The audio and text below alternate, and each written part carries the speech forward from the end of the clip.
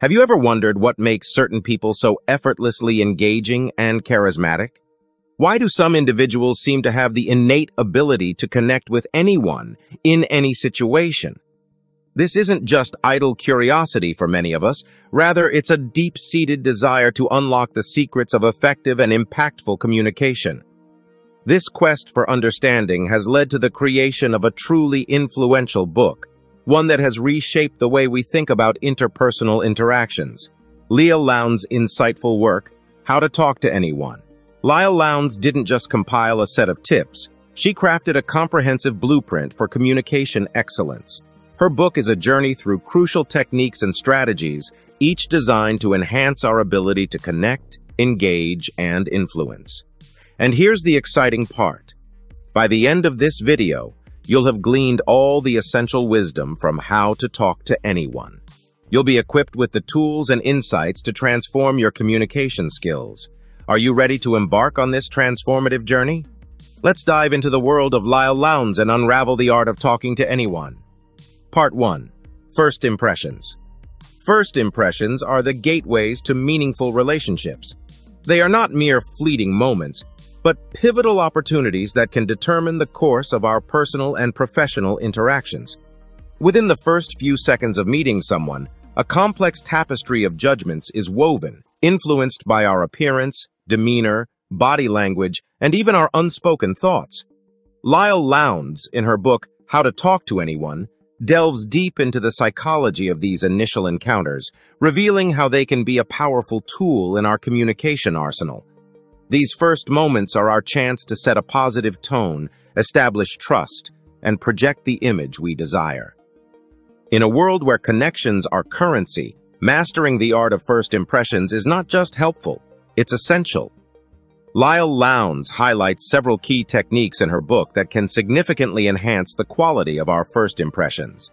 One such technique is the flooding smile. This isn't just any smile, it's a carefully timed expression. Instead of greeting people with an immediate grin, Lowndes suggests pausing for a moment when you first meet someone, allowing your attention to focus on them and then letting a warm, responsive smile flood over your face. This approach makes the smile appear more genuine and personalized to the recipient, making them feel uniquely acknowledged. Eye contact is another vital tool in our first impression toolkit. It's a powerful form of nonverbal communication, signaling attention, interest, and respect. But there's a fine balance to be struck. Too little can seem evasive. Too much can feel confrontational.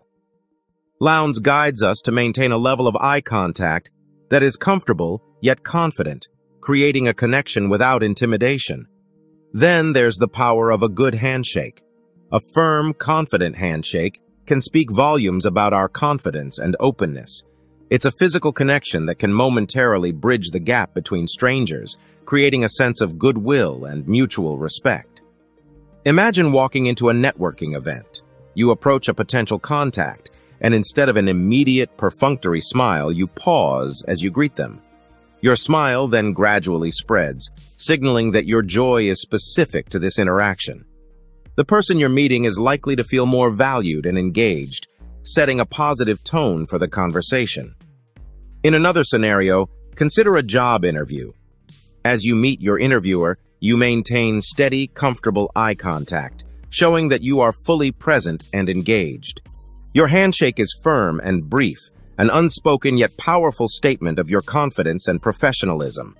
These subtle cues can significantly influence the interviewer's perception of you, often more so than the words you speak. Part 2. Small talk. Small talk is often undervalued, seen as mere filler conversation. However, in Leil Lowndes' How to Talk to Anyone, small talk is elevated to an art form, a crucial step in the dance of human connection. Small talk serves as the bridge between strangers and the foundation upon which deeper relationships are built. It's the tool through which we gauge common interests, establish a comfort zone, and create a rapport. In a world where relationships are key to personal and professional growth, mastering small talk is not just a social nicety, but a critical skill. It's through these seemingly inconsequential conversations that we lay the groundwork for trust, empathy, and lasting connections. Lowndes offers a plethora of strategies to transform small talk from awkward exchanges to engaging interactions. One such strategy is the use of open-ended questions. Instead of asking questions that elicit a simple yes or no, pose queries that encourage elaboration, like, "What did you find most interesting about the event?" This approach invites the other person to share more, sparking a more meaningful dialogue. Another strategy is to be a good listener.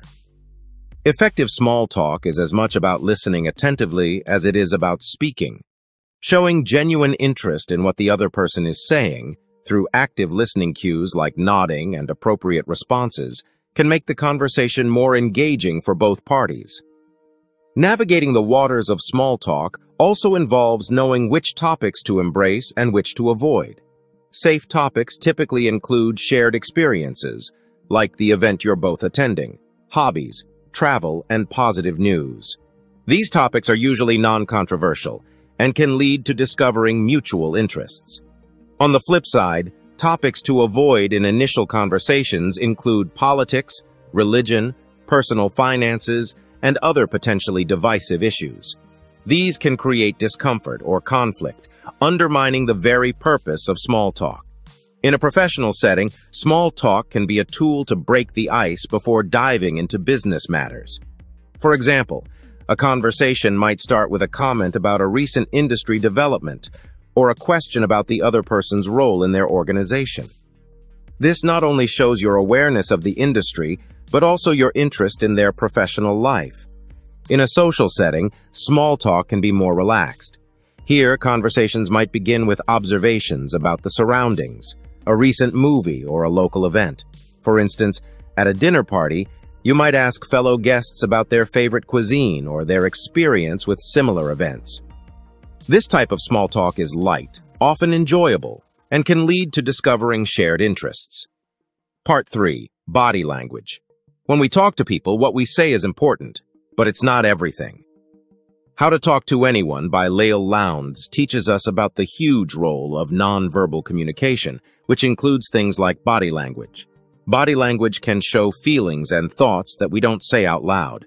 It's really important to understand and use body language well, both in our personal lives and at work.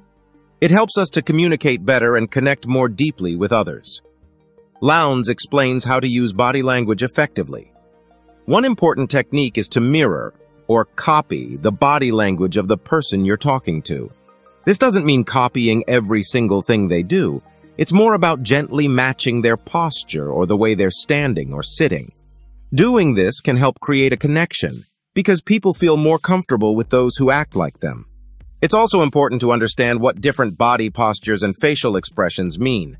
For example, if someone has their arms crossed, they might be feeling defensive or uncomfortable. On the other hand, if they're standing or sitting in a more open way, it shows they're interested and open to conversation. Facial expressions matter too. A real smile is one where not just the mouth smiles, but the eyes do too. Part 4. Making connections. The key to making lasting connections lies not just in the initial interaction, but in the art of nurturing these connections over time. This involves moving beyond surface-level communication to create a deeper, more personal bond. It's about transforming the ephemeral into the perennial, ensuring that our interactions leave a lasting impression that invites continued engagement. One fundamental strategy is finding common ground. This goes beyond mere shared interests.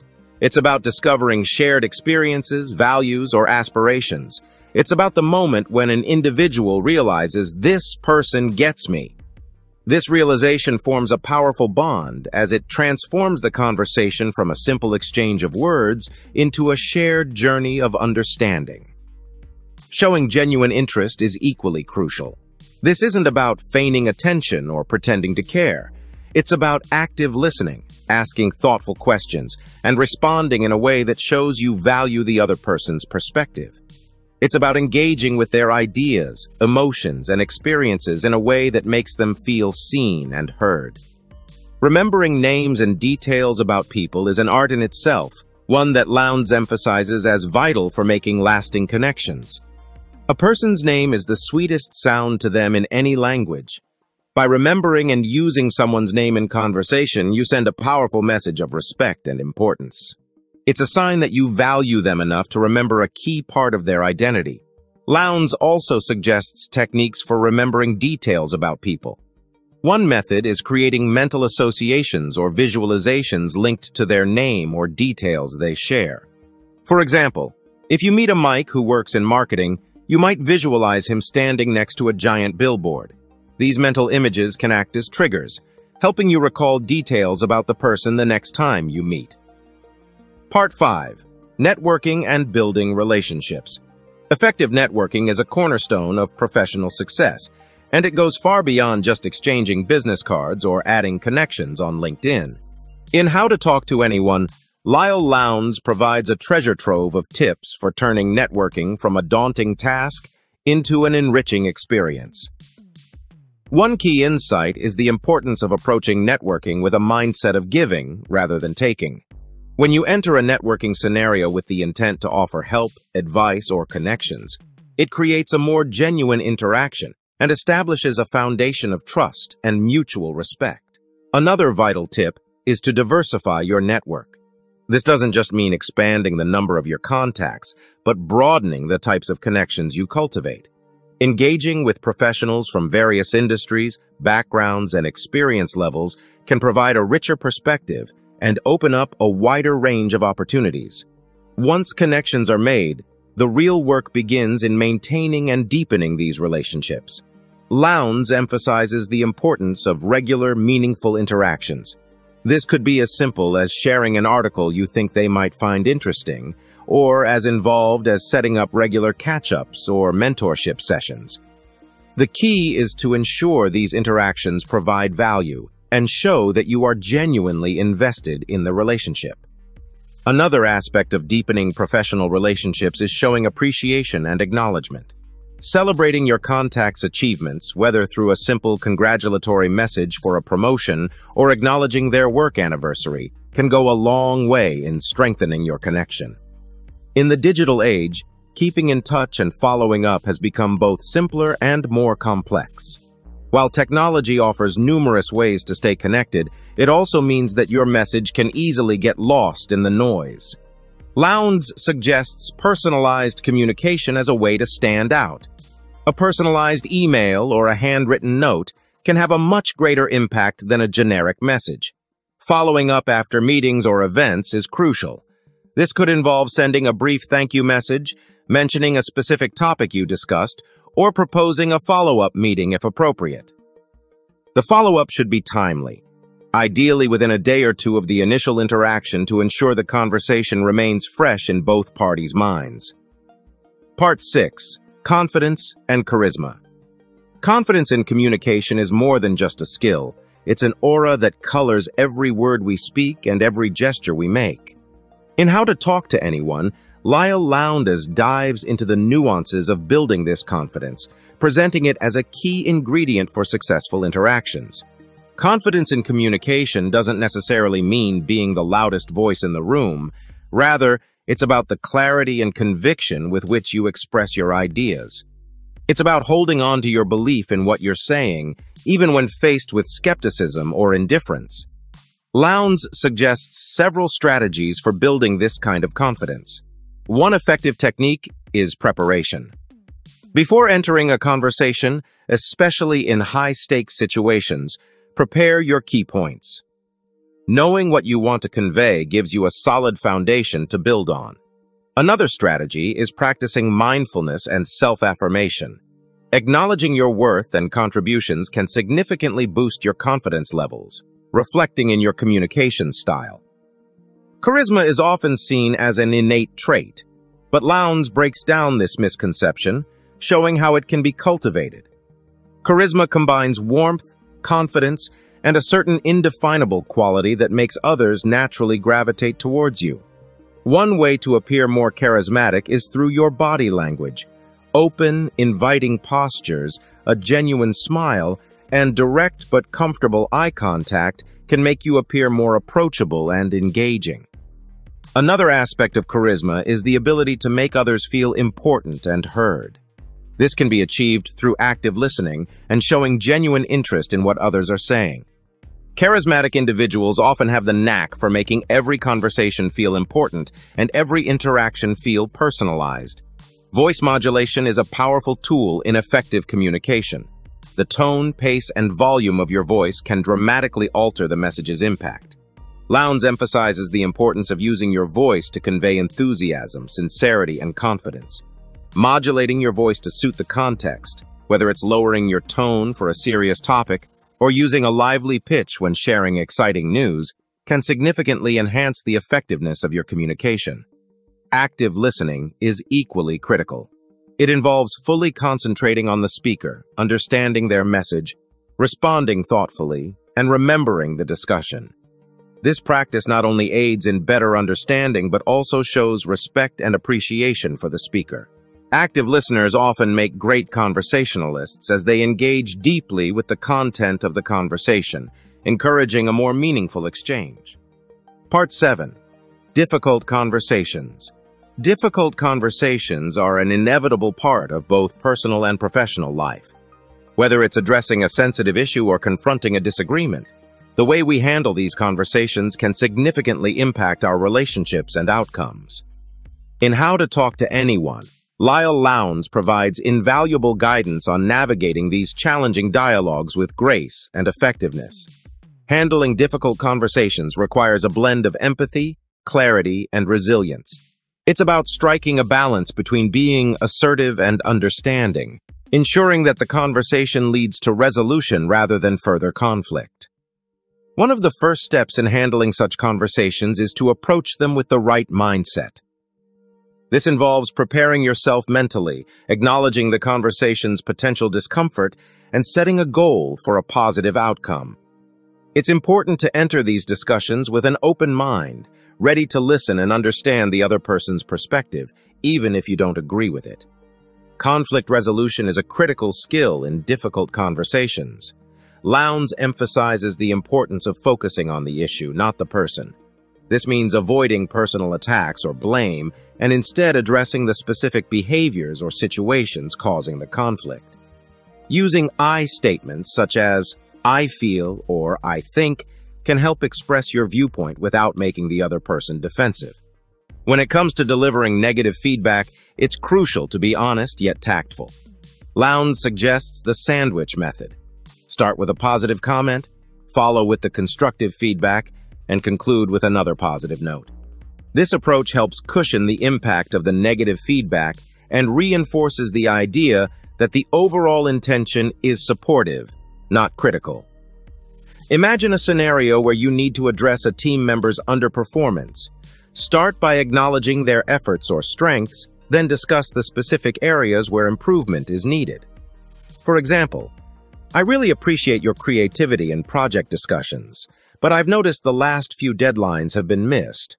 Let's explore how we can manage this better. I'm confident in your ability to turn this around. In a personal context, consider a situation where you disagree with a friend's decision. Approach the conversation with empathy, expressing your concerns without judgment. For instance, I understand where you're coming from, and I respect your perspective. I'm just worried about the potential risks of this decision. Can we talk about it a bit more? There you have it, a thorough exploration of Leil Lowndes' transformative guide, How to Talk to Anyone. This video has unpacked a treasure trove of communication wisdom, equipping you with the skills to elevate your interpersonal interactions. If you're keen to truly master these techniques, consider this video as your go-to resource. Revisit it, immerse yourself in the concepts, and most importantly, apply these principles in your daily life. Remember, knowledge becomes powerful only when put into action, and your journey towards enhanced personal and professional relationships starts now. If this content has struck a chord with you, if it's sparked a curiosity to transform the way you communicate, show your support. Hit that like button to express your appreciation, share your experiences or insights in the comments, and don't forget to subscribe.